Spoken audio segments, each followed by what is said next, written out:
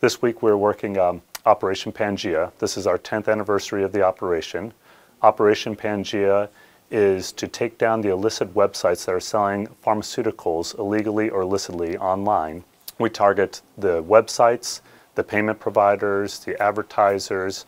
We're also targeting the customs organizations where packages are coming in to the various customers. This year, of course, is Operation Pangea X. This is our 10th anniversary. We have 126 countries that are participating, including several new countries from Africa and smaller countries that haven't had a problem with illicit pharmaceuticals being sold online before.